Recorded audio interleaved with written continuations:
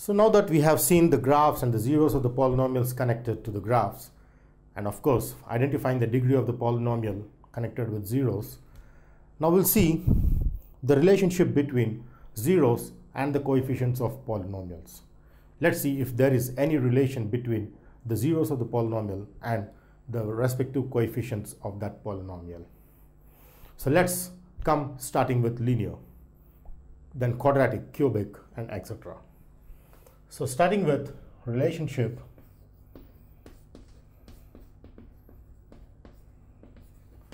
between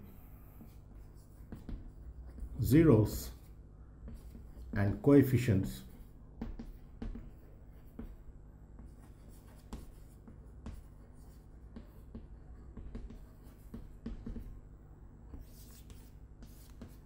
of polynomials is what we are going to understand here. So when it comes to, let's start with linear polynomial.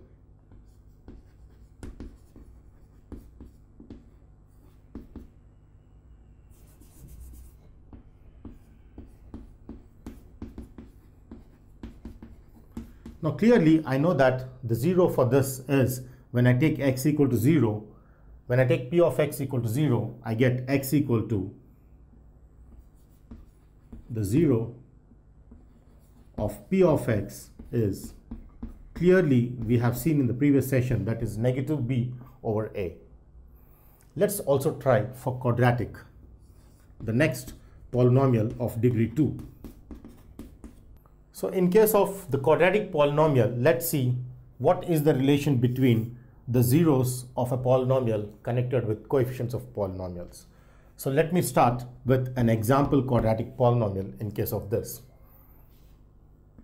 So let me take an example quadratic polynomial 3x squared plus 5x minus 2, where my coefficient of x squared is 3, coefficient of x is 5, and the constant is negative 2. So in case of this, let me find the zeros by factorizing, because I get the zeros by taking p of x equal to 0 implies 3x squared plus 5x minus 2 equal to 0, which on factorization gives me 3 times of 2, which is 6, times 1 subtracted gives 5. So therefore 3x squared plus 6x minus 2 equals 0. Then I pair the first two and the last two, so that on taking common I get 3x into x plus 2 minus of x plus 2 equal to 0, which on further simplification gives me into x plus 2 equals 0 is what we get when factorized. So each of them equal to 0 gives me x equal to 1 over 3 and x equal to minus 2, which are the zeros of the polynomial given out here in this example. Now with these zeros, let me see how the coefficients 3, 5 and minus 2 are connected with this. So let me consider the sum of zeros which we have found out here, the two zeros which are found out here. So when I take the sum of zeros,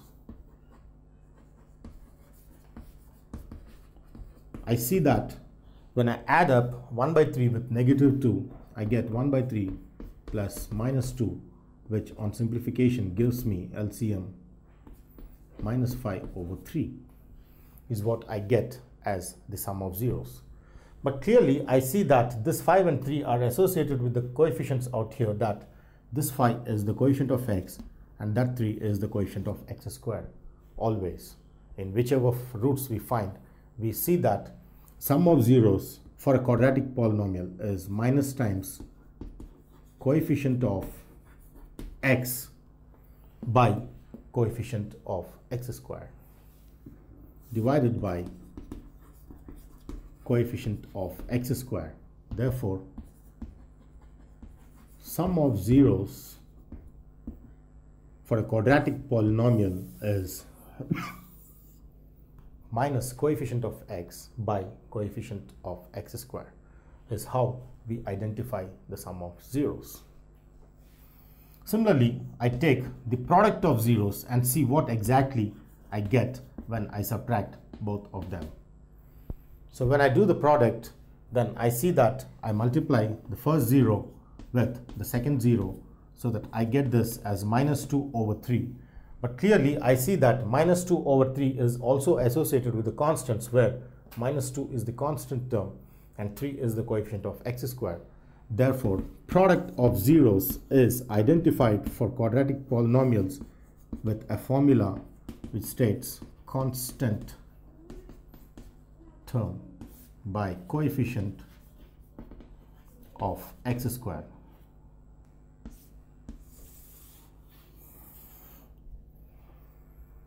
Constant term by coefficient of x squared is what we get when we find individually the sum of zeros and the product of zeros. So for a quadratic polynomial, the roots or the zeros and the coefficients are always connected for any quadratic polynomial taken in mathematics, which relates that when we add up the zeros, I get that equal to directly negative times coefficient of x by coefficient of x squared, and the product of zeros directly is obtained by dividing the constant term with the coefficient of x squared. Is how we understand the zeros connected with a quadratic polynomial. Therefore, if I take the quadratic polynomial in general form as, say, p of x equals ax squared plus bx plus c, then if I find the roots or the zeros of this, then if I say alpha and beta be the zeros, or we also call them as roots or x-intercepts in graphical form, zeros or roots of p of x equal to 0, then let's see how we can connect these roots with the coefficients. Now, as I can clearly see that the coefficient of x squared is a and the coefficient of x is b and the constant term is c.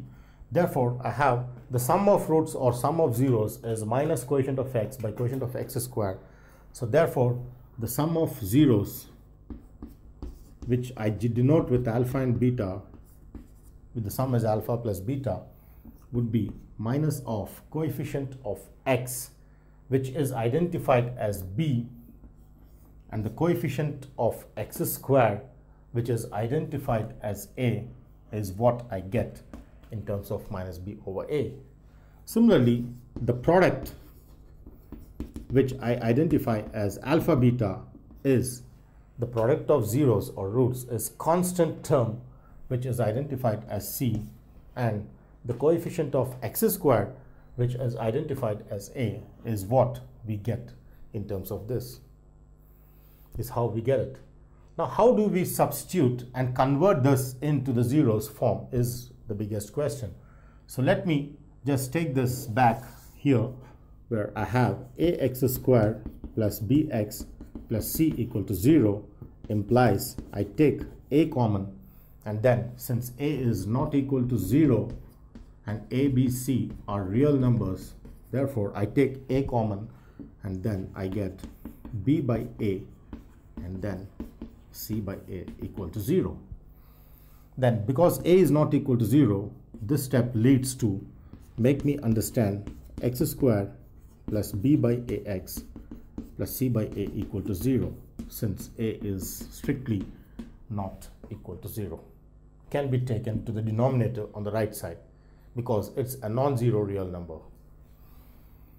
Now this continued gives me, if I take this minus common, and then I get minus b by a of x plus c by a equal to 0.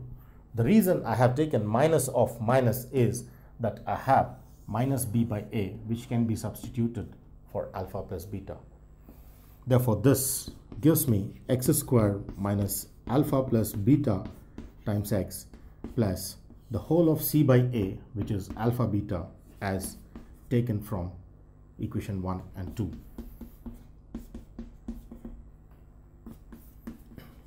From 1 and equation 2 as obtained here. So this is how we get the roots connected with this. Therefore, this can be understood as x squared minus alpha plus beta, which is sum of zeros, x squared minus sum of zeros times of x plus product of zeros equal to 0 is how I understand the relation between zeros and the quadratic equation. Therefore, if the general form of a quadratic equation is identified with two of the zeros, then those zeros or roots can define the complete quadratic equation using this formula. Let's do one example problem to support this. How to do with just the roots given. If the roots are given, I can find the complete quadratic equation.